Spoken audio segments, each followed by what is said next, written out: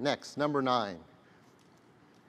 For as long as we've had computers, we've wanted to share documents. We have a new feature to help you do that and make it easier than ever. It's called AirDrop.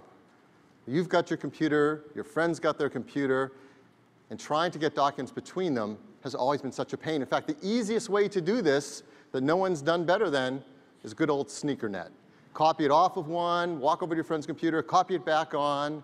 Well, Lion solves that with a new technology, AirDrop, that's a peer-to-peer Wi-Fi-based network. So how does it work? When you go into the Finder in Lion, you'll see on the sources on the left a new choice called AirDrop. You tap it, you get a new display inside the Finder.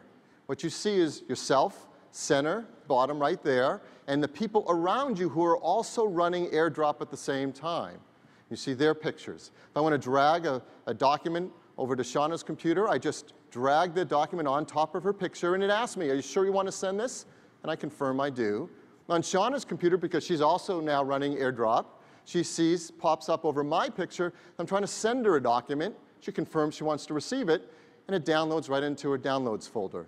And that's it. That's what it takes to now wirelessly share files between Lion computers. So it's a peer-to-peer Wi-Fi-based network.